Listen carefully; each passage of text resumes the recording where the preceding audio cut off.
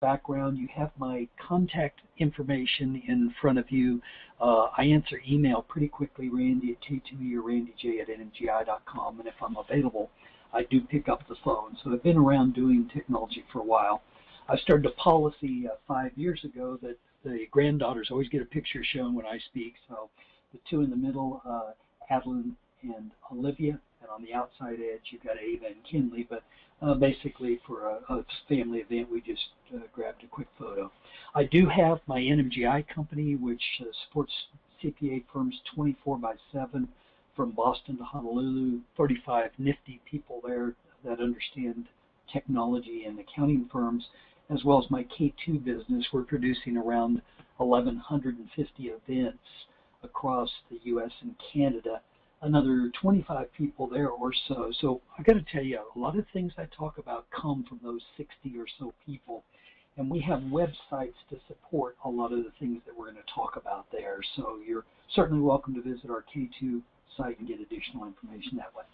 So the way this is going to roll today is I'm going to talk a little bit about the survey, the respondents, and the major findings over the next 20 minutes or so. Again, it's a several hundred-page book and its results. And again, you're welcome to take this and get a full free copy when it comes out. We had a pretty extensive survey of about 86 questions. We really were focused on this technology area. We were not after HR and management items. And most of the responses were gathered in the fourth quarter. We invited from several different sources, including AccountantsWorld invitations and print media and online stories and others. And then the respondents got a survey of these results. So we had 632 firms answer all of those questions. They ranged in size from sole practitioners to 1 to 10 employee groups up to 11 to 50 and 51 plus. And you know, at this point, I think I'd like to make sure all of you are tracking with me. Remember, we've got polling questions you need to respond to today. So, John, if you could fire that first polling question up.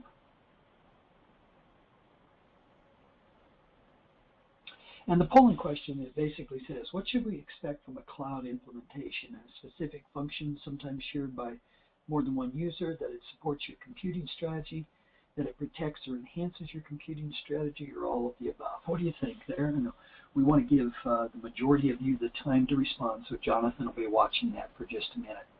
Now, in the time together, we're going to talk a little bit about how firms are using technology. Cloud technologies is one of those. Fortunately, I was an early proponent. Dr. Monsaldi was an early proponent of using cloud techniques starting in the 90s, in his case with products in the 2000 timeframes. We also completely understand there's certain products and certain strategies where you're going to want to run things in-house. So we now use a mixture of in-house and cloud. I call that hybrid technology. We'll talk about that as well. So Jonathan, what have you found there? Okay, Randy, I'm going to close the poll and share the results. And it looks about 92% agree that it's all of the above. Yeah, we thank you very much. We do believe that all of those are benefits for cloud technologies. So in the technology management survey, you can see that we basically had respondents from all over the United States. And the breakout looked roughly like this, from sole practitioners all the way up through larger firms. And you can see we had pretty substantial increases year over year. We knew we were statistically valid, by the way, at about 275 responders. So this year's mix being much stronger was good for us.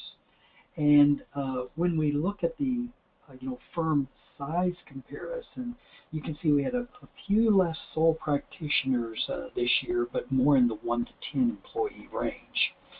So some of the questions that I thought were worth using some of our time today were the biggest tech challenge.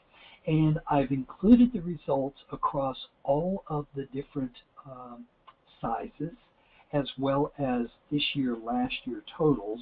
And I've highlighted one in particular that caught my attention: workflow and efficiency. Firms of all sizes seem to be focusing around workflow as a pretty big challenge right now. Getting clients on board and working with the firm in a more digital way is certainly another big one. And then I guess we'll call them tied for third, the paperless and effective technology strategies came in as well. Now, in terms of the services, the growth services were pretty interesting.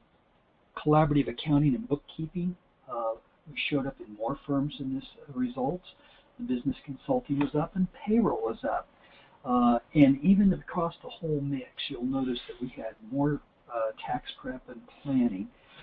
Interestingly enough, some of the declining services included financial planning or wealth management, some of the forensic work, a decline in international, a decline in offering technology services, and then there was another category which has a rather interesting mix of additional services. In terms of the top three challenges of managing the firm, these results were also interesting. Attracting new clients in all sizes of firms seemed to be one of the biggest items. Identifying opportunities for practice improvement and cost savings was another. And again, you can read the rest of the results from here, but managing workflow again showed up third in terms of the different items. In terms of the top three tech challenges, keeping up with new software was number one. And behind that was the cost to purchase, with workflow coming in down there at about number 4 or so. But notice that seemed to be a theme throughout. Again, I thought it was convenient for you to have all of these results for your review, just so you could see what other firms of your size might be doing. When we asked the question about how tax returns were delivered, the most popular answer was paper copy at the office, with the second most popular being paper via U.S. mail. So that still means a good number of firms are in fact delivering tax returns via paper. But then another answer really did bother me. 20% of sole practitioners said that they were emailing tax returns, and when we dug on this, without encryption. Larger firms were also emailing tax returns without encryptions, and you can see the numbers there, 13.5, 7.5, 16.7. And so the bottom line here is there's a number of firms that are emailing tax returns without encryption, without using portals and so forth. That's a real problem as we see it. That really led me to the portal question, our question 31, and you can see that about 60% of the firms have a portal out there, but the amount of usage is still fairly low. Practitioners point out that the interface with the clients, the maintenance of the users, other factors like that really still keep them from being broadly adopted. I was one of the first proponents to use multiple monitors. 2, 3, 4. In fact, the system that I'm running off of today has 4 monitors on it. But our new recommendation for this year, 2015 and beyond, is to return to a single large monitor or 2 very large monitors. Particularly with Windows 10, the ability to snap the applications into the corners now, we're thinking that a 32 to 34-inch monitor is better than having multiple monitors. You did not hear Randy say replace monitors, but in your future purchases, buy bigger monitors. You'll see that later in the presentations. But right now, about 25% of the firms are running 1 monitor, about 50% 2, and about 25% 3. We're going to encourage that to go back towards 1. Some of the other applications that were fairly mundane, but I thought these would just be of interest, the adoption of the latest versions of Microsoft Office with 2013 and with Office 365, you'll notice about 40% of small practitioners were on these 2 most current versions. If you look at the entire load, again, it's about 40% across the entire board. So about 40% of all firms, it looks like, are very current on their Microsoft Office products. Remember, though, this is 2015. Server 2003 has to be replaced before July 15th, and anything that is XP or older, or anything that is Office 2003 or older, are all security risks and need to be replaced in your firm. Next up was... Hey, Randy, yes. Jeff, real quick, we're having some little bit of an audio problem, or maybe you might need to get a little closer to the mic if possible. Sorry to interrupt. No, as a matter of fact, I appreciate that. So I'll pick it up just like this and see if that helps for a little bit. And, yeah, much better. Thank you, Randy. All right, we can do that. So, the next piece was the piece about 1040 work paper scanning. There are about 7 products out there, but there are really only 3 that we recommend at this point. You will note from the result, though, that about a third of the firms say we're not using any sort of 1040 work paper product, and the ones that are using them have a mix of CCH Scan or Companion Gruntworks or Docket. Drake, by the way, is probably using Companion Gruntworks, and then you can see a little bit of the Thompson usage and the Lacerte Tax Scan and Import. So still much opportunity, we think, in the 1040 marketplace. Document management systems, a little better adoption here, but many are doing do-it-yourself or tend to be on smaller file cabinet versions of products. So no one real dominant player here other than maybe the do-it-yourself methodology or the Thomson file cabinet CS that's included with so many of their products. In terms of workflow software, at the high end, it was pretty clear to us that XCM was being used pretty frequently, and that Thomson's FirmFlow was being used by firms that had Go File Room. In the mid-markets, we saw a little bit more of the XCM product. But in this particular category, small firms indicate that they either don't have or they are considering at much higher rates than we saw in the prior year. You can really see it in this particular slide where it says none we are considering was 3.1% for overall last year, and it's 23% this year. Such a huge move in workflow. We believe that this decade is the decade of workflow, and it can really help with realization in the firm with workflow efficiencies and so forth. In terms of tax products being used, again, this particular mix is a snap of this base, but you can see UltraTax by about 20%, ProSystem Tax at about 17.5%, and then Drake. We understand, and then Lacerte, by the way, is at 11%, but we understand our sample tends to be a little smaller firm size, but as far as the market goes, we understand that most of the firms in the U.S. market are smaller. In terms of engagement managers, you'll note that CCH Engagement is the dominant player here. Engagement CS is probably the second most common, Caseware being third. That's not to ignore that there's a number of firms just using Excel and Microsoft Office and doing their own work papers more or less manually.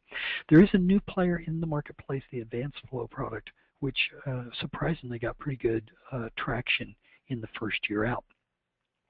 We believe that there's a lot of opportunity for firms around write-up, bookkeeping, collaborative accounting. I helped start a lot of the collaborative accounting. Obviously, the key players here include AccountantsWorld, one of our sponsors. Intuit's got some things here. Thomson has some offerings here and so forth. And you can see the percentages of adoption among firms in write-up and bookkeeping. Now, these numbers may or may not have made it to your presentation. I hope that they did. We did a little bit of research as of late because of so much being said about how many seats are being used in these different collaborative accounting products. Obviously Xerocon is holding their event in Denver today. They have about 475,000 seats. Intuit, of course, has made an awful lot of push around their QuickBooks Online at 841,000 seats. And then you've got other players like FreshBooks and Wave that have 5 million and 1 million. Frankly, what sent me down this path was the announcement that FreshBooks had 5 million users for Schedule C clients, and I was really, pretty surprised at that. So we are seeing more adoption of these SaaS accounting products.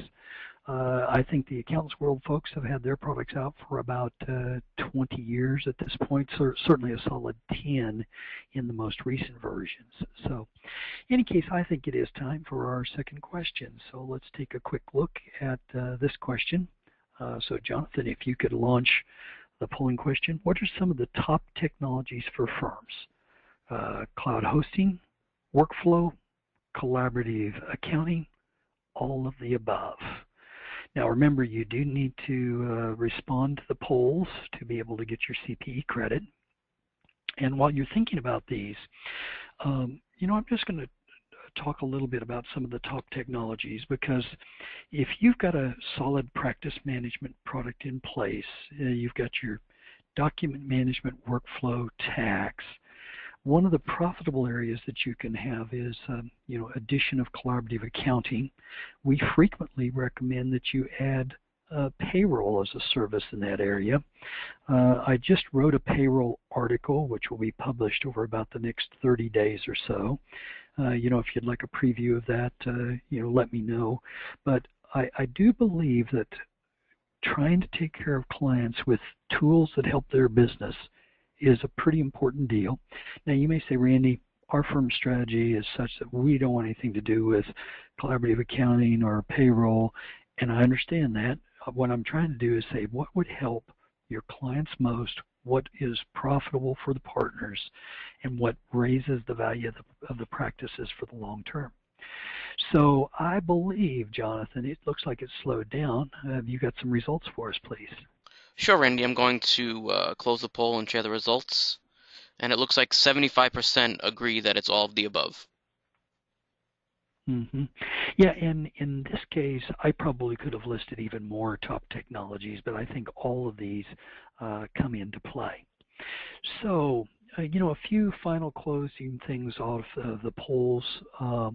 It's also pretty clear that practice management, no dominant player here, CCH Practice Management, Practice CS, and QuickBooks being there. But notice 27% of you were not using any sort of practice management or time billing app whatsoever. I've included the details also across a broad number of the products at this point. Further, payroll went all over the map as well. You can see a few of the dominant players here. One of the things that I'd like for you to know about is that the AccountantsWorld Payroll Relief is one of my favorite payroll products, and you can see that this is a pretty good-sized player in the small to mid markets. But this different list of payroll companies, I think it's growing all the time, and there's plenty of opportunity for you in there. We were also somewhat surprised that 20% of the responders did not subscribe to any sort of tax research. Checkpoint was about a third of the market, and IntelliConnect was about 20%. But beyond that, it was amazing to us how many still use paper books and how many just depended on internet searches to get this tax research done. And then beyond that, the client accounting results I thought were also insightful in terms of who was using what right now from a CPA firm perspective. And then likewise, what was being used for the firm's accounting. No surprise that there was some overlap in those areas. So, in terms of allowing the firm to show real-time availability, these are presence indicators. I use them in my own business, but you'll notice that right now the results basically show no or none being used, about 6% through the phone system, and about 5% through instant messaging.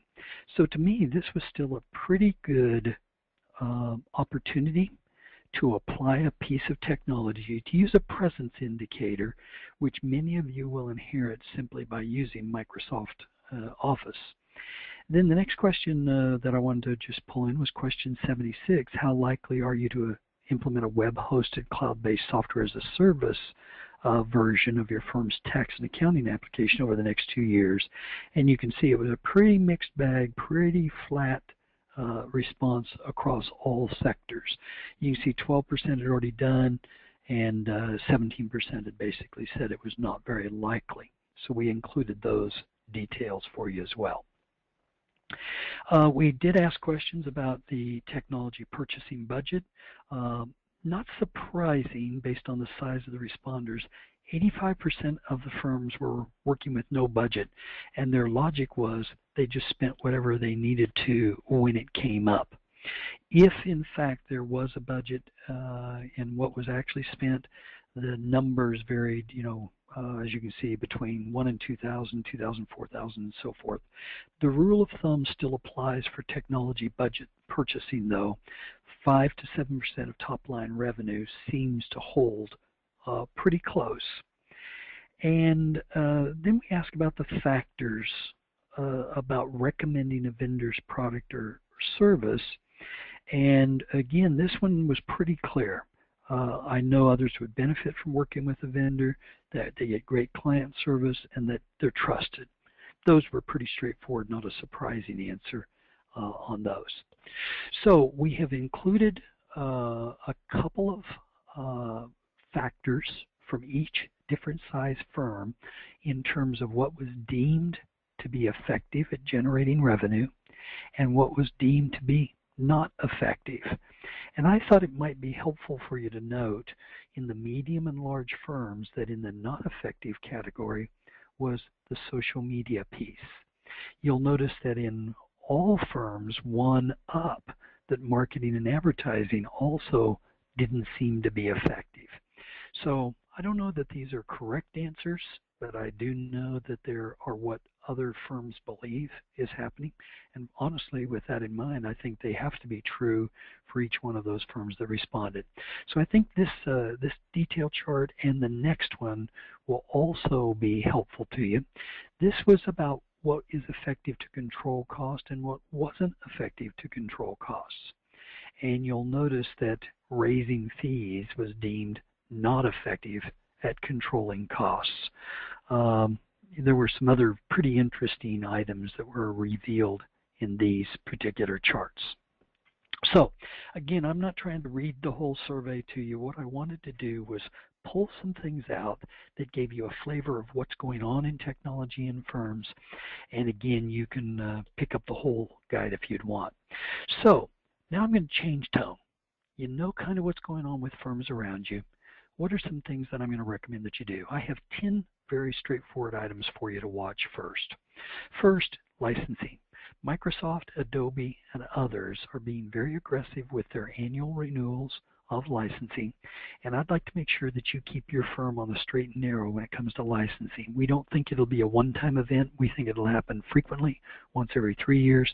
So I'd like for you to get licensing into your budgets as a normal cost of doing business. Don't violate the license agreements. Next, we see training deficiencies throughout firms. The survey indicated that this year as well. Think about what really works for your team members in terms of training. If it's CPE, fantastic. If it's not, at least put training in front of them that is applicable to their job, that helps them satisfy a task or advances their career. Be very thoughtful about your learning plans. I think most firms are not spending enough time or effort, maybe money too, on training. Third, being able to get to your work anywhere, anytime, any device. We call that AAA sometimes, but it's really about remote access, or possibly, if you're larger, virtual desktop infrastructures. We'd like for you to be more thoughtful about how you can work anywhere, anytime. If you've got an all SaaS solution like AccountantsWorld has, you can run entirely out of browser. If you are using an all hosted solution like at Accentric or Cloud9 or Thomson's Virtual Office or CCH Access, you've got remote access that way. Or you may say, look, Randy, I really want to keep everything internally. I want to build my own private cloud, and you can do that quite well using Citrix, Citrix Essentials in specific, or VMware Horizon View. I don't believe you're as well served if you're using RDS, or what used to be called terminal services. Researchers are indicating almost 50% of all computing spend will be in remote access and VDI. We think it's important to have consistency in your processes and workflow. We know that if you do this, you'll deliver more consistent and better work products to clients, and your profitability will go up per partner. We also understand that in some firms, though, each partner wants their work done their way, so it's going to be very hard for you to get consistency in process and workflow, but I think it is worthy of some review. We also are concerned about governance, including the now 22 different regulatory things that apply to accounting firms that have a technology bent. Of course, we've had a lot of news of the Patriot Act allowing that to expire over the past little while, but there's a new act that's supposed to go in force about 3 weeks from now.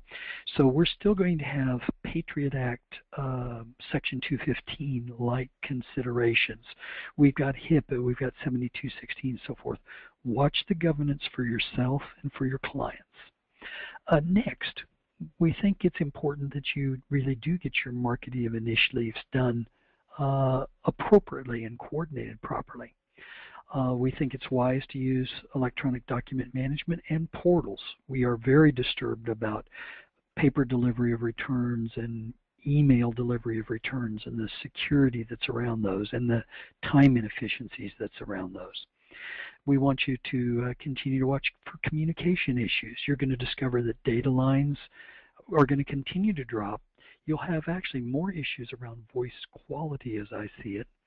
And there'll be changes over the next 5 years in these areas. We also want you to be aware of and control risks on mobile devices, including some thoughtful internal controls around your data. How do you preserve your data for the firm? How do you keep it from leaking out into the open environment? See, many users of Office 365 or Windows 10 or Windows 7 and 8 are automatically synchronizing data into the cloud without maybe that being your policy. And we were really saddened a year ago to start having to recommend the consideration and purchase of cyber insurance. But much like antivirus of the 1980s, we now think that it's not a matter of if you'll get hit, but a matter of when with some sort of a cyber attack. We also believe that many firms are using older technology, including older firewalls and switches and SANs and other pieces that are really a problem. So knowing that that's the case, those are the things that I'd like for you to watch for. So, I think what I'd like to do, Jonathan, if we could launch the question, what's required whether in a public or private cloud? Let's go ahead and do an extra polling question right now. Sure, Randy. Thank you for that. Okay, the poll's been launched. All right. So you'll notice I want you to be thoughtful about this, because it doesn't really matter whether you're in a public cloud or a private cloud, whether you're using a complete SaaS solution or whether you've got things running in-house. What do you have to have? And you'll notice I've listed firewalls, good connectivity, computers, all of the above. What do you think? And as you're thinking that through, notice that it really doesn't matter whether you're in-house or out-of-house. You have to have all of these things. So it looks like the responses have slowed down. So Jonathan, you think they're there with us? Absolutely. I'll close the poll. All right. And then I'll share the results. I appreciate that. And it looks like 89% agree that it's all of the above. Yes. So we do agree. You need a strong firewall. You need good connectivity, the point that I'd recommend that you have 2 lines. Computers, as it turns out, is probably the most marginal answer among the list there. But you really need all of the above to be effective. All right, so what I'm going to do next is just come over into a few technology items. Again, those of you who have attended my sessions here with AccountantsWorld for some years know I do a lot on very technology specific items. I have quite a number of slides that we'll go through quickly on monitors because the monitor recommendations are changing. What's caused that? Curved monitors, 4K monitors, 5K monitors, 3D monitors, touch portable. And so we really think the days of 2, 3, and 4 monitor recommendations are coming to a close. So, here I am at CES this year with a curved Samsung monitor. That's a 32-inch Samsung monitor. And you can look at other vendors. Here, for example, is an HP 34-inch curved monitor. Its retail price is $999, but it's selling for about $900. When I compare that to the cost of 2 or 3 monitors, this becomes pretty attractive. I don't have the vertical bar in the middle or vertical bars from the outside edges of the screens. Plus, the gentle curve keeps the screen at the same focal length for me. We also have a number of touch monitors that are working quite well. So you can see the Dell Touch here at $399 is another example of that. And there's other vendors like Planar and so forth that have these as well. So when you think about the result we looked at earlier about auditors and working from the field, you need mobile monitors. And there's a number of mobile monitors available. Asus, mobile monitor from MMT is another product we like very well. HP has a number of products, the 160s and the 140s, but notice at $139 for the 160, no power supply required. That's a pretty interesting second monitor. So for many of you, you can use an Ultrabook and a secondary monitor and wind up with a reasonably light, more portable solution than just having a bigger computer. Also, if you've got people that are working out of the office, this looks bigger than it is. It's actually about the size of a thick cell phone. This is a wireless access point that can do both wired and wireless as well as cellular. So you can use a single device to share connection among a team of 2 or 3 or 4 people that are out on a client site. Or if for some reason you'd have a failure in your office, you could use this as a backup within the office itself. A number of you should be looking at routers for your home as well. These wireless access points are all now compatible with the new 802.11ad standard, which is beginning to arrive, but they are today all AC routers. These are much quicker than the typical wireless access points that you've had in your home, and all of these are what we consider home grade gear, not business grade gear. The business grade gear, that's still going to come from the likes of the Cisco's and the Sonic Walls and so forth, but these possible replacements for your homes but vary between about $150 and $300. The ones that we like are about $200. But as it turns out, you will get much better performance in your home, and you'll get much better security if you'll consider replacing some of your wireless access points. Now, another thing that's changed pretty notably year over year is the types and recommendations that we make in scanners. Many people in the press recommend the Fujitsu ScanSnap scanners, and many of you own those. And again, remember, we're not trying to get you to throw away gear that you have, but in general, we don't recommend ScanSnap for CPAs or accountants because the productivity is not there. They're not as productive as using these other types of scanners. So the issue here is that we're looking for scanners that have automated software interfaces into our document management systems, our portals, our 1040 work papers, and so forth. And to do that, you have to have TWAIN interfaces. TWAIN stands for Technology Without an Interesting Name. Now, that acronym is really important because it saves you steps every time that you do a scan. So in the Fujitsu line, we like the 7160s and the 7180s, for example, but they tend to be more of a office-based class scanner. They're the replacements for the old 6130s and 6230s that were out there. Another vendor that we like their offerings, we like the price points and so forth, is Canon. They've released the C225 and the 225W, as well as the DR-M162, which are both very nice scanners. The first one we think is appropriate for use in the field. The second one we think is appropriate for use in the office. Or the P215-2, which is also a portable unit. All of these scanners include cleanup software. In the case of Canon, they provide Kofax VRS. In the case of Fujitsu, they've now written their own cleanup software called PaperStream IP, and they no longer have a relationship with Kofax VRS.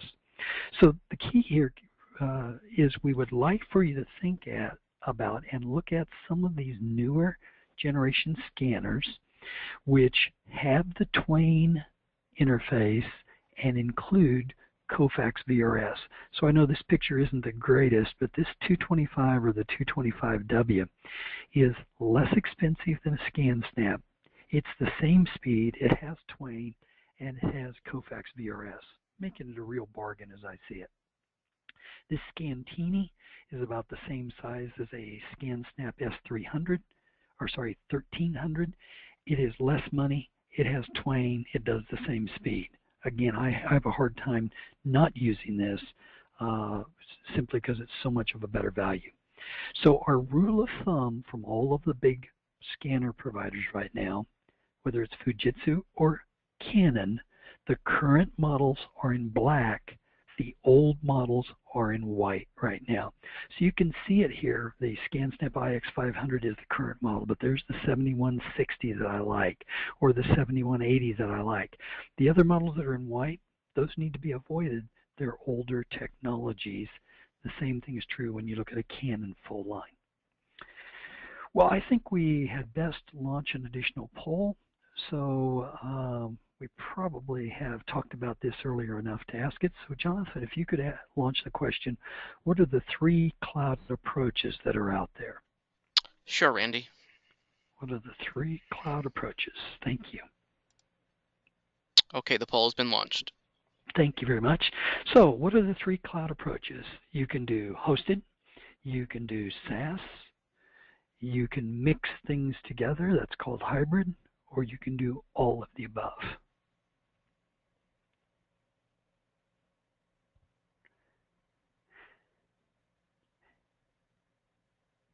And Jonathan, we'll let you kind of watch that for when it's slowing down.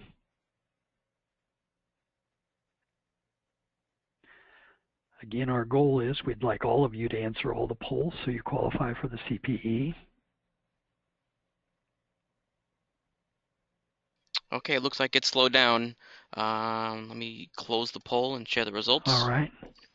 And it looks like 97. I appreciate that. Oh, no problem. It looks like 97% agree that it's all of the above. Yeah, understood. So thank you for doing that. All right, just a few other technologies, if I could then. In the new generation computers, using the new generation monitors, you're going to need to have new generation docking stations. Unfortunately, the big vendors, HP, Lenovo, Dell, their docking stations don't have enough resolution to drive the big monitors. So we're going to recommend a few different docking stations while the vendors play catch up. Targus's ACP71USD 4K dock does a beautiful job of supporting the really high resolution monitors. It has some other new technologies in it, $153. If you carry a lot of portable technology, cell phones, tablets, and the like, you need the ability to charge those devices effectively.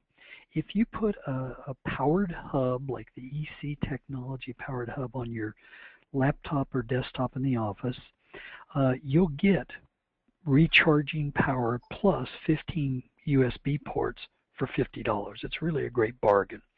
We think over time we'll probably recommend the Warpia down below, which has not been released yet, as a potential additional docking station that also happens to have powered USBs for recharging purposes. But for now, the Targus plus the EC seems to be our best option. So I think it is probably appropriate that we ask another polling question, kind of rapid fire on that. So Jonathan, if you wouldn't mind launching the what are some of the cloud rewards question. Sure, Randy. Okay, poll has been launched. Thank you very much. And this question, what are some of the cloud rewards? You can overcome local IT knowledge deficiencies. You can minimize your infrastructure capital costs. You can have less maintenance at the desktop level, or all of the above. And while you're reflecting on that, from my perspective, you should do what's in the best interest of your firm. If you believe that you should stay premise-based, make sure that you've got firewalls and switches and cabling right, and that you've enabled remote access if you want people to be able to work from afar with something like Citrix Essentials or Horizon View.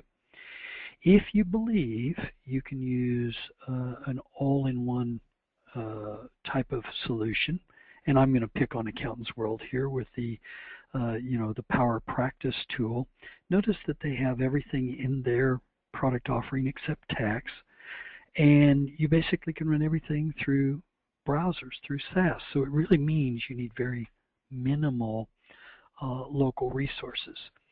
If you are using hosted or SaaS, your desktop and laptop upgrades are a lot less frequently needed, and your local computer technology becomes a lot less dependent on the applications. In other words, you can use about any computer and do your work fairly effectively. So, Jonathan, have we given enough time that most people have been able to get in on this poll? Absolutely. Okay, I just shared the results, and 98% agree that it's all of the above. Yeah, understood. And it really is. Certainly, all of these do work for you. Well, I got a few more technology things before our time today runs out. A few of you are printing in the field, and I had the good pleasure of discovering this thing. I thought it was a pair of hockey pucks when I walked up to it because I was looking at the back side of it, but it turns out it was a printer. It's about the size of 2 hockey pucks stacked up. $200. You can just lay it on a piece of paper and it will print the image on a piece of paper. It's a very interesting, very, very small portable printer. So if you're trying to do things portable, that might be a way to get there. Another piece of technology that I'm very excited about is Windows 10. Today I've been running on Windows 10 and I'm running with Office 2016. So I've been running the last beta of those versions since they've come out. The official ship date for Windows 10 has now been set as July 29, and Windows 10 has some very interesting things for us. One of those items, for example, is the new Start menu. So the new Start menu is pretty straightforward, and I'm going to do something a little squirrely for you here. I'm going to break out of my presentation, and I'm actually going to use the new Start menu. And you should see a menu that kind of pops up that's got what looks like icons in Windows 8. And then you can see that there's a place that you can get to your apps down the left-hand side. And again, I'm trying to scroll slowly enough that that's refreshing. But this is the new Windows 10 menu. All of us who are on Windows 7 Professional and those of us that are on Windows 8 will get a free upgrade on this Windows 10 when we're ready to take it. It seems to be very fast. It seems to be very secure. There's some benefits in that, we can slam our applications into the corner, so you'll notice that it is possible for me to simply choose to place items either in a corner or take over the full screen. So I hope that's refreshing okay for you from afar, because I know sometimes on GoToWebinars the screens don't refresh at quite the right rate. But you'll notice that this allows me to split a large screen 4 different ways quite effectively. So we've got the new Start menu. We've got this ability to have universal apps, applications that can run on phones and tablets and on computers, and we can actually hand the applications off back and forth. I've actually had a number of questions this week about vendors who are going to write universal apps so you can run from a computer to a phone and back. The new platform is very smart about working on a 2-in-1 or a pure tablet. I've recommended to a number of practitioners this year that they consider some of the very inexpensive 2-in-1s as a mobile platform, and we've had quite a number of discussions around the Microsoft Surface Pro 3 and the new Pro 4 that will arrive over the summer, or the less capable Surface Pro 3 that's available now. Looking for a very simple tablet that if all we're going to do is run out of the cloud, we don't have a lot of need for a lot of sophisticated computer locally. And by the way, when it runs as a tablet, it runs quite differently. And I've noticed the last patches here in Windows 10 and Office 2016 clearly are more touch-friendly. We'll be able to run multiple desktops as well. So it's the ability to run 2 or 3 or 4 things and switch our views. That's very helpful. But the piece that I demonstrated to you is the on-screen application snapping, where you can put 4 programs that are snapped into the corner of the screens, and you can switch between the task view. I tell you, once I started using that, it was all over for me, because we've taught many of you to do a Windows right arrow or a Windows left arrow to split your screens, or a combination key to split it between 2 screens and so forth. Running one large screen with Windows 10 and doing the on-screen application snapping, real big deal. The other thing that's happened is Microsoft has discontinued the Internet Explorer browser. They're now using a browser they call Edge. It's very Chrome-like. It's very quick. And you can see and expect to see this as the default browser. Office 2016 will probably ship at the same time. We did not get a confirmation that Office 2016 is shipping with Windows 10, but I will mention to you that you should expect it to arrive together. A few final things just to mention to you before we turn you loose. Remember that you and or your clients may have a deadline that has to be met with the EuroPay MasterCard Visa requirement of the ability to read the chips in cards. That's by October 1. Now, as professionals, we don't expect you to get fees paid for with bad credit card, but your clients that accept credit cards, if they're not using a chip-based system by October 1, the liability for a bad card will be transferred to them away from the issuing merchant. So that becomes a pretty big deal. Apple Pay is going to be compatible with the EMV standard. There'll be some other pieces out there. And a few other interesting technologies to watch. There is a standard called A4WP, or Witricity. Intel and others have now made their chips available to run without plug-in power. In other words, wireless electricity. The Witricity standard has been approved, and lots of vendors are starting to deliver products in this area. You can expect recharging of cell phones, tablets, computers, up through electric cars using this methodology this year.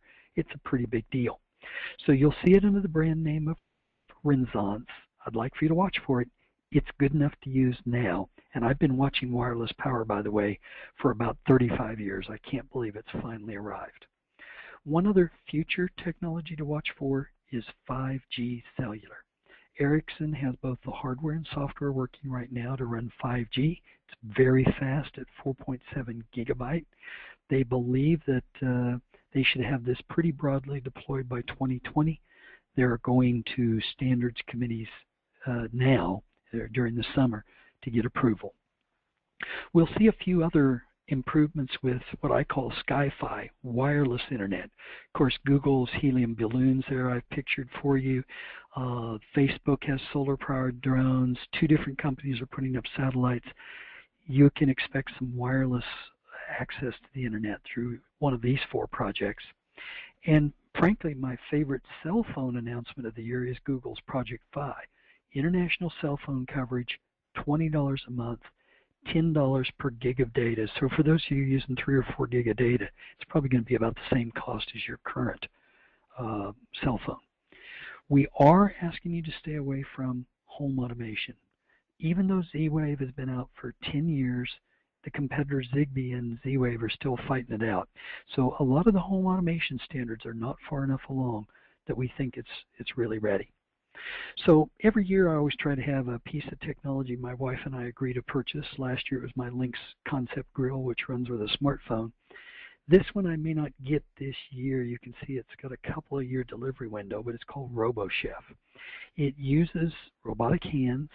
It uses motion capture to take a chef who's preparing a dish, captures that chef's hand motion speeds and so forth exactly, mixes all the same ingredients together exactly the way the chef would in a restaurant. And you basically can load the Robo Chef with all these different recipes and food types. So think, in your home, you can have a chef world-class meal prepared by a robot. $15,000 is the probable price on that. So, we've talked about a number of different things. A vendor out of Israel, Silentium, has a noise-canceling item for the office. You can see Brian Tankersley and I demonstrated here in kind of what we call the cone of silence. You may want to keep quiet about some of these things for competitive advantage. If you've got questions, we'd sure like to hear from you. And you're welcome to contact me at my randy@k2e.email. So, Jeff, I think we're about at time, and I need to roll it back over to you.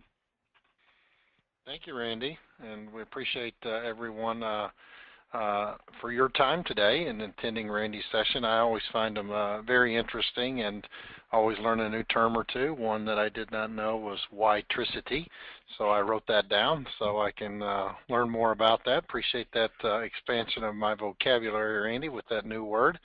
And with that, I think if you'll turn control back to me, I've got one small slide just to kind of wrap it back up. Thank you. You're absolutely right. That was an error on my side, so it should be back headed your way now. Okay. Perfect. Thank you. And let's see here. I'll go full screen. John, can you see my screen? Yes. John, are you there? Can't hear you. Randy, can you see my screen? Thank you. I can see your screen. Perfect. Okay, so we have a CPE survey that will appear after you exit the webinar, so not to worry. And we'll send you by email within the next few hours towards the end of the day today on the East Coast. And certificates will come out certainly within the next day or so. Again, we want to thank all of you for signing in and spending an hour with us. We want to also thank Randy once again for your insights. Always good to learn. Appreciate the survey and sharing the results. Always good to learn what others are doing and to kind of see that rolled up in a presentable format with your insights. So thank you, Randy, for your time today as well. Pleased to do it, and so pleased to have so many of the attendees with us, and hopefully we'll see you around the country in the not too distant future.